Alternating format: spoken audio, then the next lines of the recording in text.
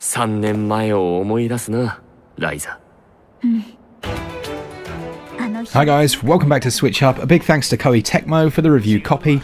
If you enjoyed the content, then consider sticking around. Remember, we give away a free Nintendo Switch game each and every month. Today we're going to look at Atelier Ryza 2, Lost Legends and the Secret Fairy, which is sequel to the first game, which was hugely successful on the Nintendo Switch. They've massively tweaked the gameplay in many areas, and I'm delighted to say I think Koei Tecmo might have finally cracked turn-based / real-time combat in a JRPG in a way that makes it continuously fun. We'll go over Nintendo Switch performance in docked or handheld, and hopefully by the end of the review you'll know if they've managed to synthesize the perfect sequel. Well, let's find out. それって錬金術のこと? The story is set exactly 3 years after the events of the first game. Ryza is initially approached for her expertise with the rare gemstone, which is entrusted to her to try and find its origins. She sets out to the royal capital to meet her old friends, who also want her help with various tasks, one of which, and the main focus of the game really, is the investigations of many of the ruins around the royal capital. I don't want to spoil too many of the details, but needless to say, it's a very engaging storyline, one that perhaps veers a little bit cliché close at times, but which is held up by a solid cast of characters who are incredibly likeable, but also very funny. There are a number of side missions and activities which are entirely optional, and through each one I found myself really getting close to these characters.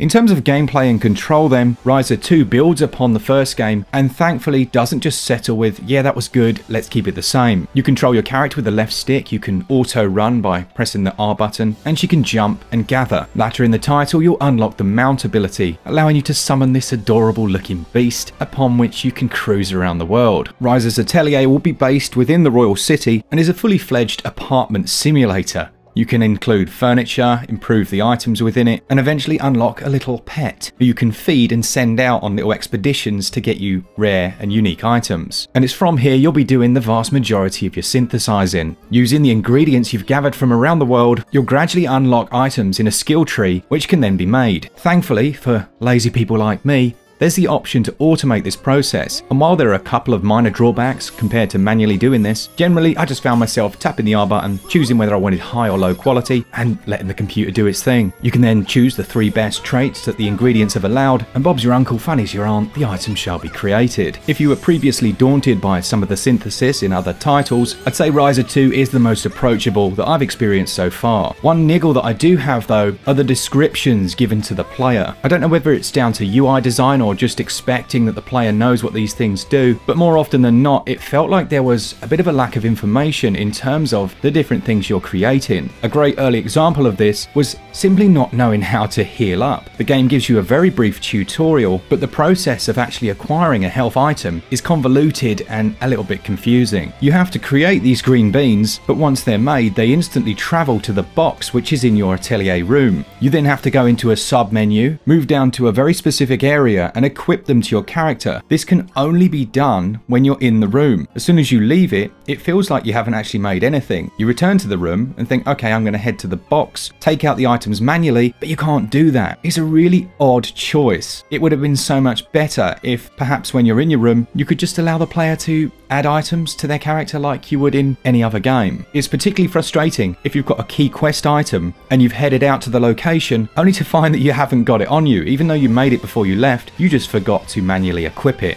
As far as gripes go, that's essentially it for me. I want to look next at one of my favourite and most improved areas of the game, and that's the combat.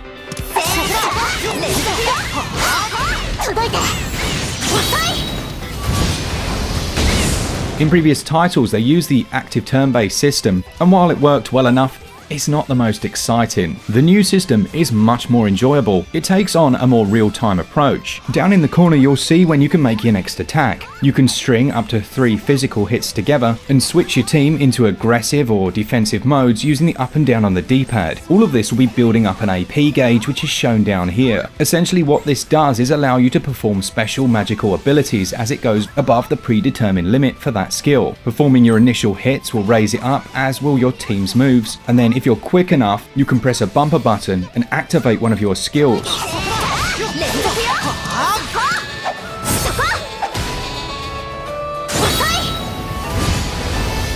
Now later in the game, these can then be chained in succession. Then you'll be looking out for your team's calls, which are shown on the left of the screen. They may ask you to deal specific magic damage, which comes in 4 different flavours, which if you execute in time will trigger the team move and essentially cause all the bells and whistles to go off. Maintaining your attack upon your enemies can also stun them. This leaves them in a state of disarray, unable to do any moves in counter. But what was nice is this can also happen to you. The one area that I was really initially confused about was how healing and items work in the game, but it's all tied to this CC gauge, which is shown down here. Essentially, by performing those chain moves, combos, and increasing your overall multiplier, you gradually build your CC. It replaces something like mana and allows you to use your items with each one draining one of its points. What was a really smart choice was that your item usage is available much more readily than your action usage. This may all sound confusing, but it amounts to allowing the player moments to quickly use an item to save the day, rather than having to wait for your turn, knowing full well that the computer was going to attack you within that space of time. You'd die and it would be back to square one. As you unlock more characters, you can quick switch, a bit like the Blaze Blue games, allowing you to build this multiplier, this combo, release one of the other players quickly, and then do exactly the same.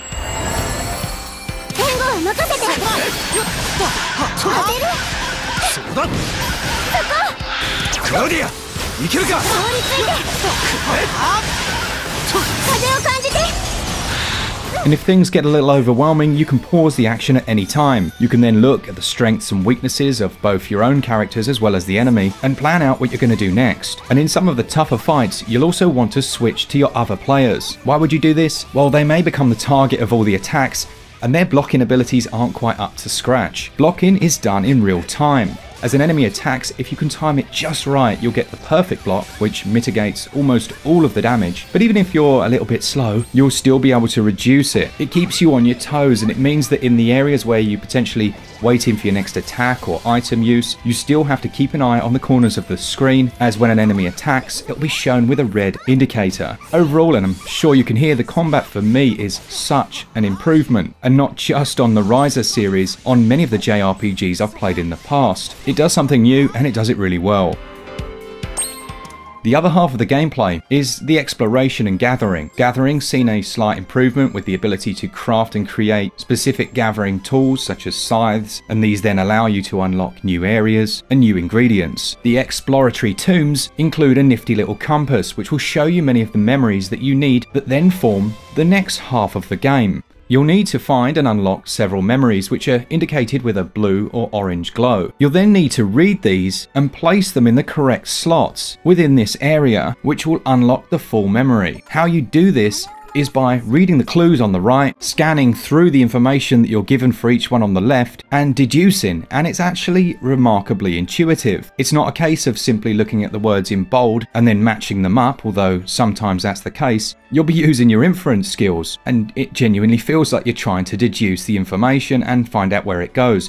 Now, never fear, if you have no inference skills, you can simply just trial and error, but it will take you ages and it won't be very fun. When you complete a sequence in one of these boxes, you'll be rewarded with a load of XP, sometimes a unique item upgrade or a specific skill that can only be acquired by doing so. You don't have to do all of these, but in terms of building the lore, it was an excellent system and felt like it wouldn't have been out of place in a new Batman game or something akin to that. For convenience, they've allowed the player to fast travel from wherever they are. You simply bring up the world map, choose a location or sub-location, and with the press of a button, you'll be there within seconds. It's not unique to Ryza 2, but it's done really well and the load times are excellent. Ryza 2 just feels like a real improvement over the original, which was already a great game. This extends to Ryza's movement, so you can still jump and sprint around with a auto sprint if you so choose, but throw in the ability to now climb, and the excellent diving mechanic which sees you spelunking below the waves, or using a magical rope whip to swing between vast drops, and it feels like Koei Tecmo really tried hard to make it a more immersive adventure. In terms of gameplay and controls then, Ryza 2 is an excellent game, and one which doesn't rest on its laurels in terms of new gameplay mechanics throughout the tens of hours you're going to spend playing it. I give gameplay 18 out of 20, and the controls are equally good. They score 18 out of 20.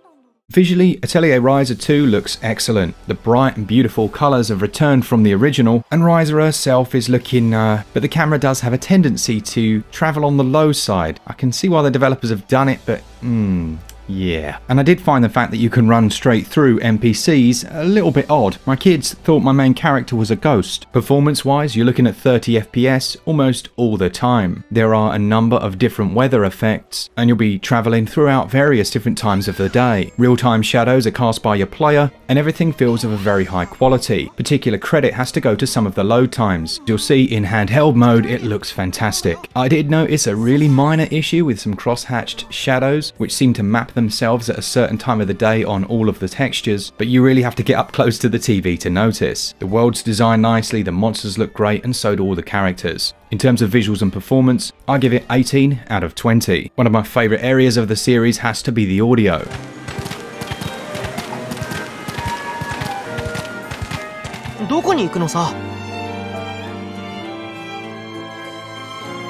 Straight away, it's worth noting that you cannot choose English voice actors. This is Japanese only, and you'll be reading the on-screen text. And if you're French, unfortunately there's no on-screen text for you at the moment, but that is coming in a latter patch. As far as that soundtrack goes, it's upbeat and quirky, but never irritating. Things like the battle music, which you'll hear so often, don't grate on the player, and that's something I'm always very aware of.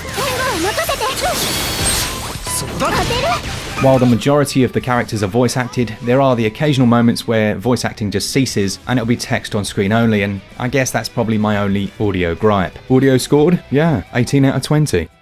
In terms of value then, well, I've put in 30 hours so far, and I don't think I'm near the very end of the game at all. You can go back to previously visited tombs to solve some more of those memory sequences and unlock new items, and there's loads of side activities and questing to be done. I don't mind paying a premium price for a game that feels premium, and Atelier Ryza 2 certainly does that. Yes, you can pay a bit more and go for the ultimate packs, or the digital deluxe edition, which include quite a few nice extra things, but I'd say this is definitely one that you're going to want to own physically. But it has a reasonable download size of 6.2 gigs and obviously is fully Switch Lite compatible. Overall, in terms of value then, I think this is a great package. If you're in the market for a new game because you haven't got any to play, yes, none of us, is it? You're all going to buy this even though you've got no space and you've already got 100 games in your backlog. But regardless, I give value 18 out of 20.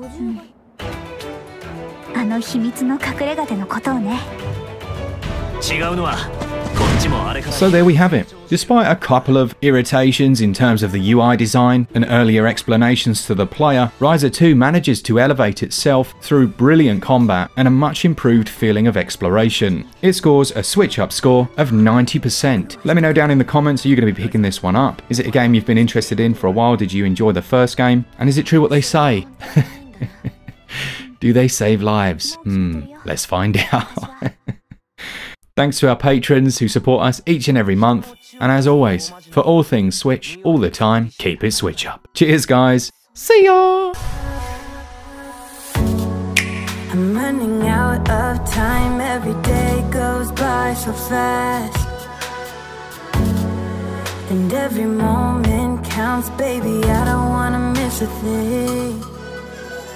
We can sleep under the stars, we can sleep under the stars, or hang out in hotel bars, driving somewhere in your car. We can sleep under the stars, we can sleep under the stars, under the stars. Baby,